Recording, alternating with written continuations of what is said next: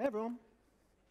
This is really cool. I had no idea it was going to be this big. It seems the entire island is here, and you both came. And it's really awesome to see the BSides organizers here putting on so many talks about like health and well-being in the industry, because we're really bad at it, and that's never affected anyone's life.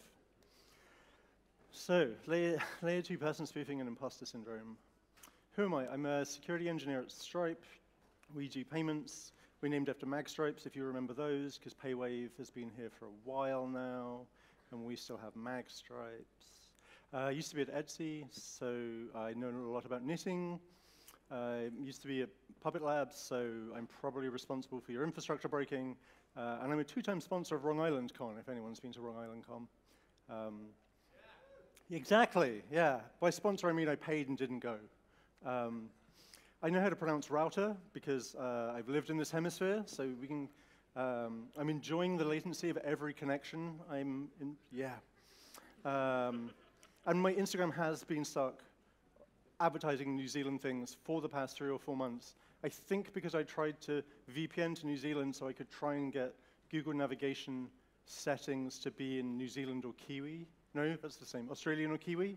And then Instagram went, oh, you live there, let's do all your adverts in this now. So that's really useful. To get everyone on board, this is a fact.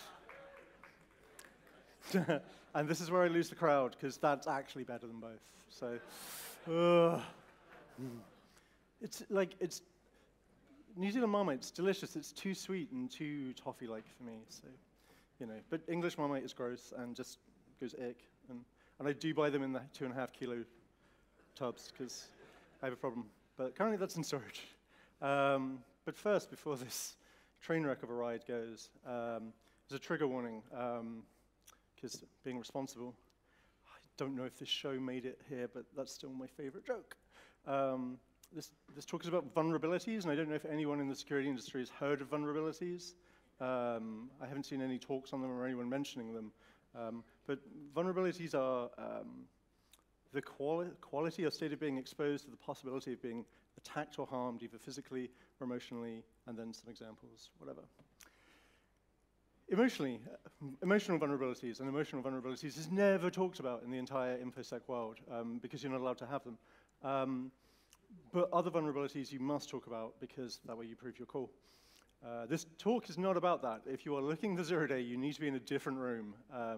And finding an old picture of root shell was really fun, and shows how old I am. Yeah, I don't have any RFC 4861 O-Day. If anyone knows what the RFC is, you should get out more. So imposter syndrome. Vincent Adultman is the best character ever. It's when high-achieving individuals are marked by their inability to internalize that they're good at anything, or that, like, they did this thing, but yeah, anyone could do this thing, or I'm going to get found out that I actually don't know as much as my teammates, or somehow I've passed an interview that has worked successfully in this company for the past 6 years, but somehow I slipped through. No idea what that would be like. And, like, am I even qualified to give this talk? And this happens a lot. I even turned down, someone asked me to go and speak about this in a conference, and I turned it down because I didn't feel like I could talk about it. And I've spent the last few months going, I'm not sure I can talk about this anymore. And yeah, you see how neurosis builds. And there's the theory that, like, everyone has this. Not everyone is the most confident, outgoing, sure of themselves person in the world. But there's a difference. It's like when someone says they have OCD, when actually they mean they like tidying. Putting all your pens in a jar is not OCD. Or like lining stuff on your desk is not OCD. Going back to your house 10 times to check you locked the door and having the exact same routine every morning because otherwise you have a panic attack, that's OCD. So it's the difference of scale. Not to upset anyone who has OCD, you probably didn't make it because you're checking you didn't leave the gas on. So.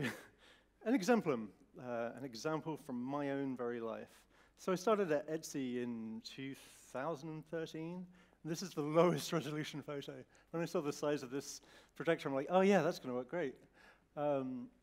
back in 2013, we didn't have digital cameras, so this is scanned off of a flash bulb. So everyone in this photo has like spoken pretty much at Black Hat or DEF CON. I just coming in back into security after being in operations for a period, mostly, well, entirely because I read the book Kingpin, because my friend recommended it, and I'm like, oh yeah, I know all these mailing lists. I know all the Arachnid's mailing lists where everyone would post snort signatures and you'd apply them and get false positives. Apologies to anyone running snort still.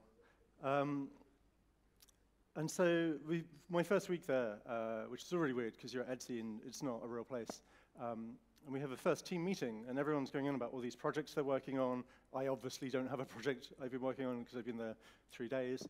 And people are talking like all the CSP, and that's the only one I remember, and all these other things. I'm like, crap, I don't know any JavaScript at all. I've never, like, I think I made a blink tag once. Is that close? Like, I have no idea about any of this other stuff. And I'm like, what? I've got so much to learn in my first few weeks before these people just throw me out the door. And then, like, for the first at least 6 months, I was living under this constant feeling that I was going to be discovered and fired, which is extra spicy if you're a migrant worker in the US, because if you lose your job, you lose your visa, and you have to leave the country pretty much that day. Sometimes there's a grace period. So, like, being fired is like, oh, I just have to give up all my friends, country, then return to another country and start again. No pressure. This is a really horrible feeling. I thought I'd make the talk more polite by saying ducking, and a shout out to DuckSec. And this makes it really hard to do good work, because you have this extra layer of anxiety and fear and not wanting to fail, so you don't try anything risky. And if you don't try anything risky, then your work is can become or feel really mediocre. So you kind of get like this self-perpetuating feedback loop of making your own stuff worse, so it gets harder, which makes it worse, that gets harder, which then leads to burnout, which I think some people are beginning to acknowledge might happen in the security industry.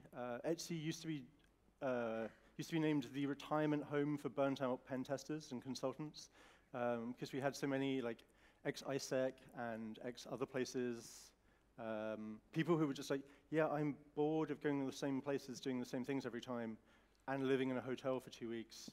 Can I just get a regular job at a place? And they're like, yeah, come along. We have knitting and cookies. So what to do about it, which is kind of why I'm talking.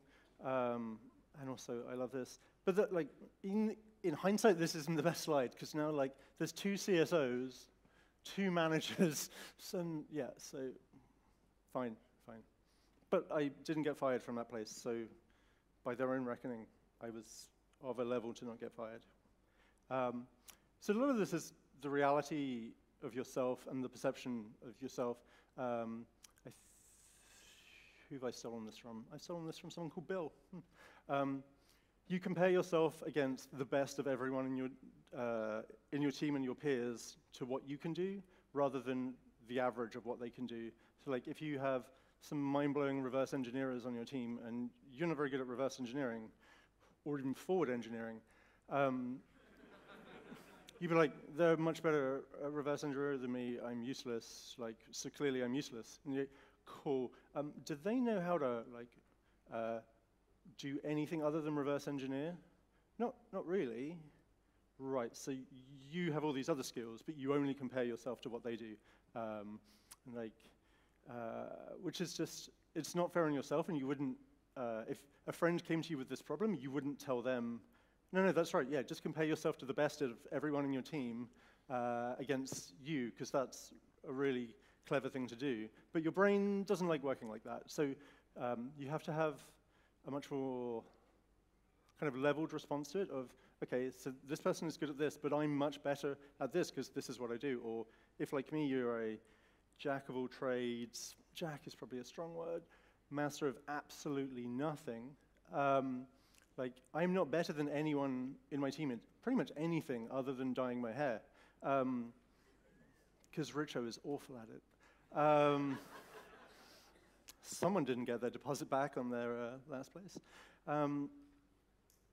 But as a whole, I can do a bunch of skills at once to various levels that other people cannot do to those levels.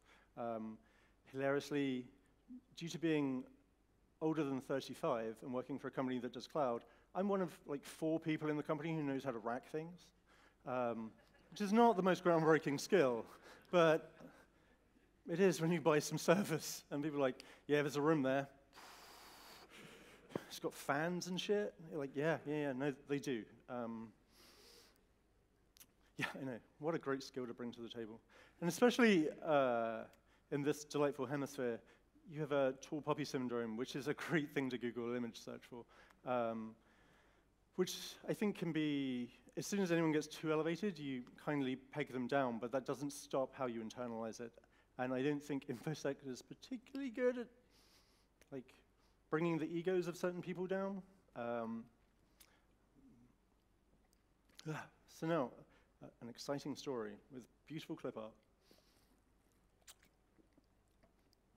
So when I was back at the Puppet Labs in sunny Portland, Oregon, I was working with one of the developers there.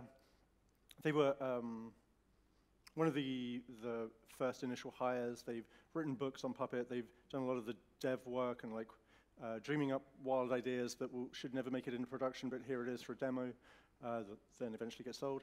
And we were talking about OS provisioning, and he was like, so how do these machines get the IPs on them?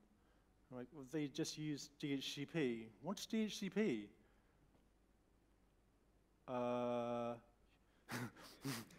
Wait. So you don't know what DHCP is? It's not what I said. I explained DHCP. I'm like, wow, that's really cool. I'm like, wait, so you know so much about these things. You can program at a rate, like I can't read as quick as you can write code. And that's in Ruby. So like, that's illuminating. Holy shit, we have different experiences. We are good at different things. And this is the best clip art on the internet. I could just leave this slide up for the whole thing, and it would be fine, because it's so good. But yeah, having people from different backgrounds and different experiences and like how they were taught. If you have someone who comes from like strangely a games development background, their versions of what optimized are will be very different to yours. If you have someone who comes from, say, the banking world, their understanding of privacy will either be much or worse better than yours.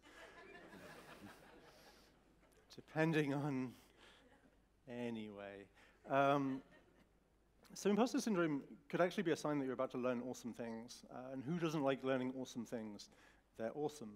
And that's, it could be a sign that you have a lot of knowledge to share too, because if you have things, it's like, I very rarely found people who are a superset of all my knowledge and experience and have done everything I've done, and I've only done some of it. I think that would be creepy, but also very unlikely, and I would be sorry for them. There's so much drinking. So how many, audience participation time, scary, I know.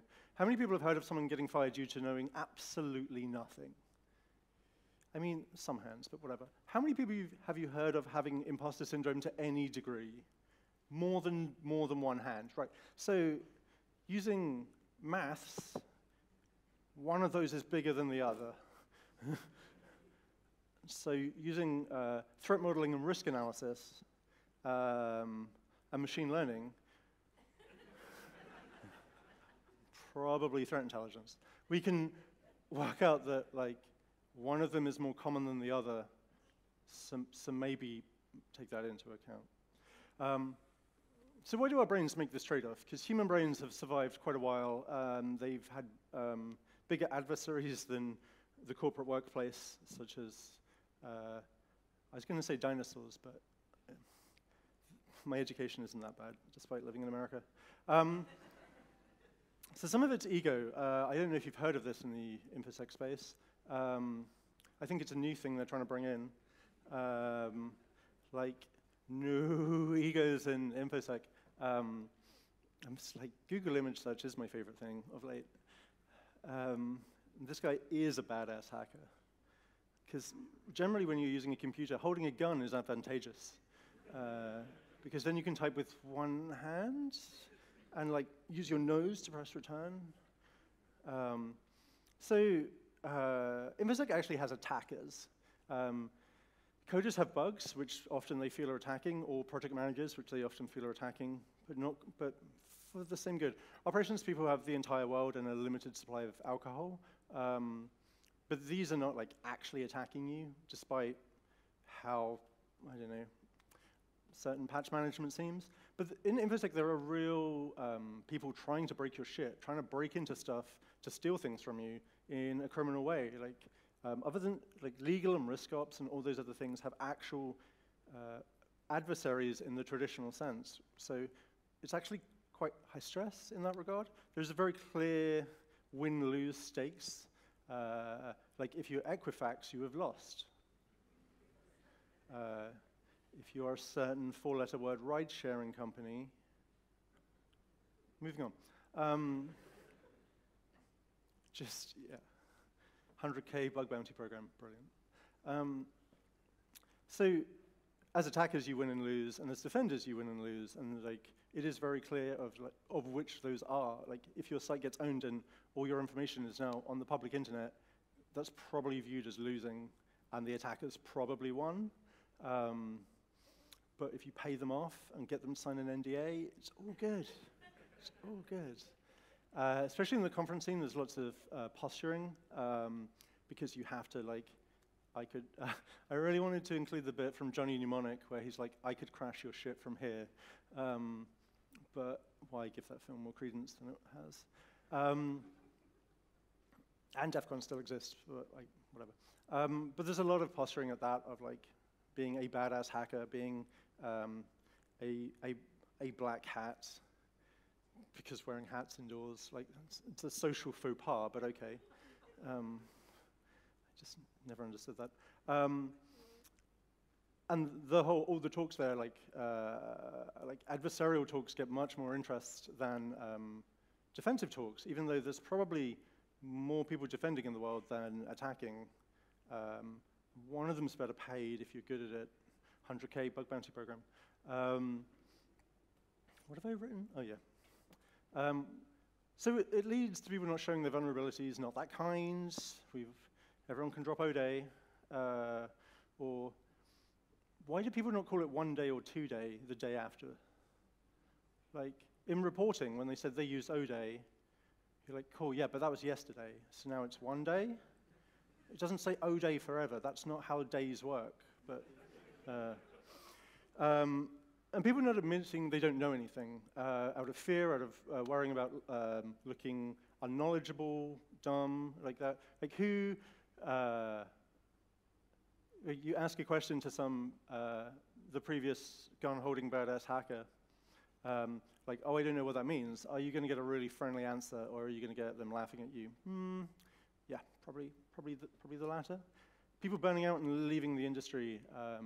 I know lots of security people who really want to just open a bar because it has to be less stressful than working in defense.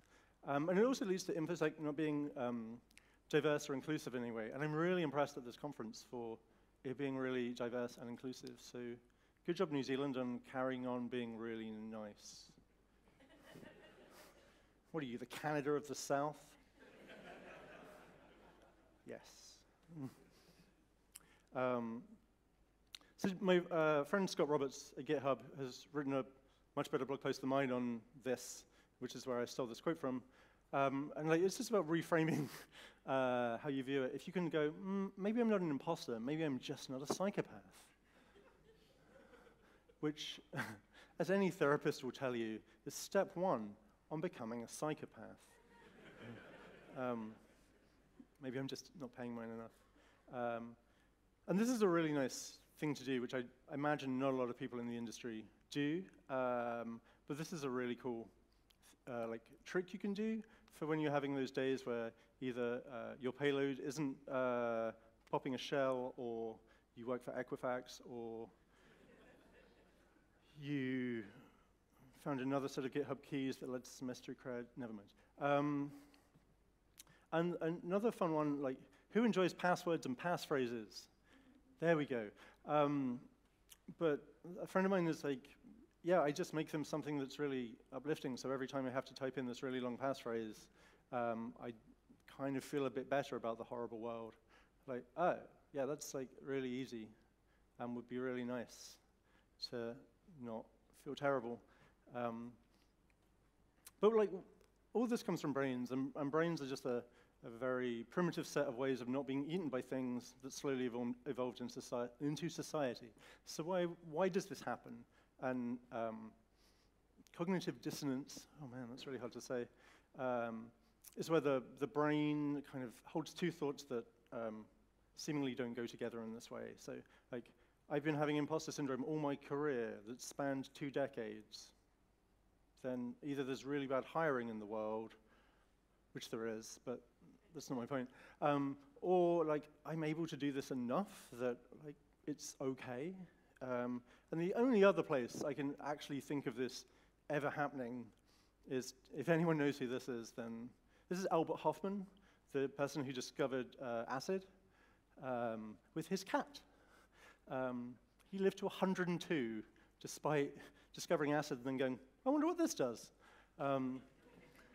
So from accounts of which I've read, when taking acid and like 4 hours in, you're like, that wall is melting. And you're like, and I am being surrounded by aliens. And it's not because of the acid. It is just a coincidence that they happen to show up at this time. Because even though I've taken acid, it can't be acid, as this is real. And like, there's similar levels, from what I've read, of the cognitive dissonance of, I have done this thing, and here is the evidence, but I am ignoring the evidence because it can't be the evidence. Or there are aliens every time you take acid. So what can you do as an organization? Not microdose. Apparently, Albert Hofmann was microdosing for the last 20 years of his life, and he died at 102. What a wonderful person. You have all these Silicon Valley startups going, yeah, we're microdosing. You're like, whatever, this guy was doing it at 101 years old. Get out of here. So as an organization, or even as a wonderful, friendly conference, acknowledging it exists is actually like a reasonable first step. Telling your new hires that it's okay to be unsure, and like, as soon as you have someone on your team go, yeah, none of this will make sense, I promise you. Eventually it will make less unsense, but as like, we have complex systems. That's why we are working in a knowledge-based industry that is very specialized, because you can't understand all the things, because there are so many things now and they interact in so many ways. So the idea of knowing everything is just kind of redonkulous. GDS in the UK have this tiny list that's impossible to read, even on this giant projector. But it's linked in the, I was going to say show notes. What the hell am I? It's linked in the slides that I'll fax around afterwards. And this is, I live in America, we still use fax. What are you on about? And this is saying what it's okay to say. And it's okay to say, I don't know. And if that is ingrained in your work culture, and that is welcome, and that is on a wall, so it's clear. It's not like a thing said in back channels. It's right there in front of you and acknowledged by everyone. Then that is a much easier way of going, I don't know, and that's okay, rather than, I don't know, and I must pretend, otherwise I will be fired in moments. There's a Recurse Center, formerly Hacker School, but they changed the name so it would be harder to remember who they are. They have a lot of social norms and social rules, and good old giant projector. The no feigning surprise of like, you don't know something, you must be that. Like, you're not allowed to do that, or you're encouraged not to do that there, because that doesn't actually help anyone learn. It just like is, I was going to say dick waving, posturing unnecessarily, dick waving. No well actuallys, which, God, if the infosec community could do that, that'd be great. No backseat driving, and no subtle isms like racism, sexism, all those kind of things.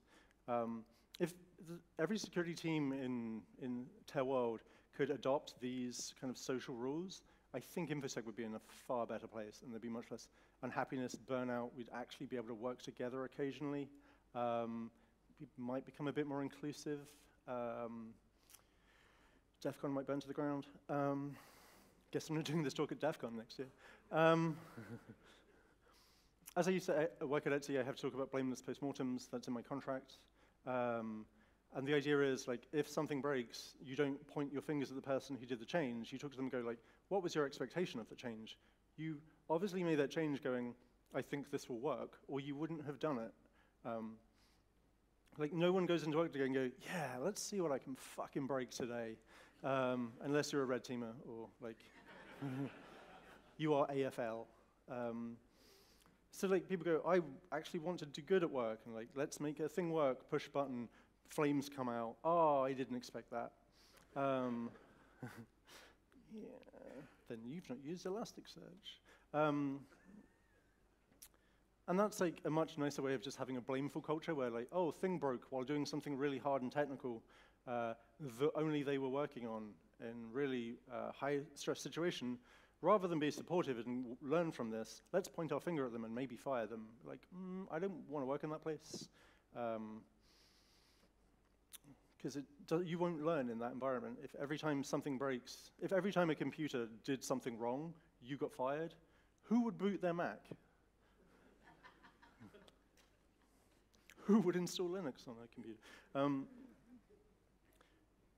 Praising others, I don't think that's generally a thing we do in InfoSec all that much, which is a shame. Stripe has a very strong culture of being as supportive to each other as we can across teams. Etsy had employees until recently. No, I miss Etsy, sad times. Etsy had a very positive culture towards each other, and like chatbots with plussing everyone and being generally very supportive to each other. And that's actually something small, but it actually makes a difference. I think at Yelp, the person who gets the most pluses every week gets, I think it's a unicorn for the week, a little plushy unicorn for the week, but that's just an acknowledgement that, like, everyone really enjoyed your work last week, have a unicorn. That's all we want in life. Tips for praising, like, you can make it personal to the person, but don't personalize it. The same way you wouldn't call someone a dumbass for breaking something. You don't say, you're a genius for making something work. It's like, you did something really good. Like, tell me about how that worked. I'm really impressed by this, rather than, you are obviously the second incarnation of Albert Einstein. Which, yeah, whatever. This is a contentious topic of the concept of yak shaving. My former coworker, Seth Walker, I was going to say Green. I don't think I've worked with him. The yak shaving is disease and it's one-upmanship. And it's like, bro, I totally shaved this giant yak and there was lots of hair everywhere, because it's like, there's that viewpoint, or we work in complex systems. If we didn't, we'd probably be earning minimum wage. You understand how pay structure works. They are complex systems and like they are intertwined. Yes, that's why we have 3,000 servers. It isn't just we like getting AWS bills. They all do something and they all interact together. Like unveiling one bit of code will reveal other bits of code, because your computer doesn't run one bit of code anymore. You don't like type 10 some stuff in BASIC, 20 some stuff in BASIC. If you're running that as a web service, I'd love to know. Although if anyone has any like Atari Basic O-Day, that would be really good. I guess probably, again, not O-Day, like 3000 day. But where would that get you in the headlines? Another example was a bunch of years ago, my security team was getting lunch with another security team. Two of their security team were arguing over this thing. I'm being very vague in case they ever watch this. And one of them said, like, well, I know loads about this. I basically run a conference that's about this, and then kind of sat back kind of quite, well, I've just won this round. And then the other person retorted with, yeah, this is what I did my thesis on. I'm like, oh yeah, this seems lovely. So at that point, I decided I never want to work with these people ever again. Well, not that I work with them, but I would never go and work with them anywhere. And I think our whole team unilaterally agreed that while the lunch was lovely, It's all about the people. So don't be those people. Your culture can affect people in invisible ways. Like there is no convenient graph for people who quit the industry because they were burnt out, or people who quit doing infosec and started doing like just being a developer or ops because they found it a much friendlier environment. I think the developer space is generally really friendly. They're welcoming, and they just love talking about the code they've written or the language they're into or the JavaScript framework of the week that is currently being rewritten. Whereas like ops people mostly congregate talking about whiskey and JVMs. Whereas infosec people, it's like, well, this group can't talk to this group, and there are lots more tiny islands, and there seems to be much less people talking across to each other. And that has implications. Just don't go too far. If you've heard of Dunning-Kruger, it's the inverse of imposter syndrome, and is never worried about by the right people. The people who are like, no, I totally know what I'm doing, and I'm brilliant at everything, and I won't let you do anything. Like, yeah, I'm just going to go and look at whatever local job hunting website people use. I can't remember. I think anyone who's attending a talk on imposter syndrome probably doesn't need to worry about Dunning-Kruger. And if you do, I'm more than happy for that mistake to have been made on the off chance. I realize lunch is after this, so I will be rapid, because everyone wants to eat. Be understand to people.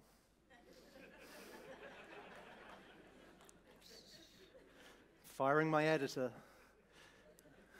Stand under people like a bee. This is hard. Be kind to yourself, even if you're a jerk like me. Self-care is not really a thing this industry is famed for. Like high-profile deaths due to opioids is not self-care. Attending Vegas in summer is not self-care. Going to Vegas is not self-care. And seek help. There are super friendly people in the industry that are probably quite busy being friendly to people. Like therapy is a real thing. I'm English and I talk to a therapist. This is like not an anomaly. It can happen. Even like, yeah, uptight English people occasionally can realize maybe I could talk to other people about things rather than just bottling it all up and becoming a US postal worker. Too soon? Really? In America's history? And this like affects people differently. Confidence or having an air of confidence often comes with having privilege. If you, oh, that was clever. Like if you're a migrant worker, you lose your job and get fired, you are not quite going to be quite as confident as, oh, if I lose my job, I can just go back to my large trust fund that my parents gave me.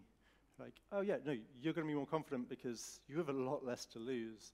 Why are you even having a job? I hate you, Nathaniel, etc.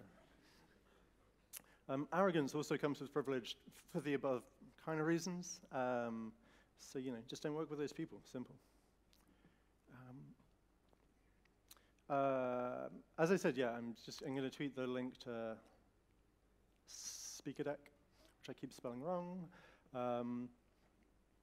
There's a bunch of actual resources on this. There's Scott's blog post, which is better than my blog post. I would say that because Scott's nicer than I am. And then Blue Hackers, which is an organization on mental health in the tech community, which is very tied into the delightful effects of imposter syndrome. If that sounds like an environment you'd like to work in, come and talk to me about jobs at Stripe. Isn't that a fun font? And I'm a little bit early, but cool. Thank you.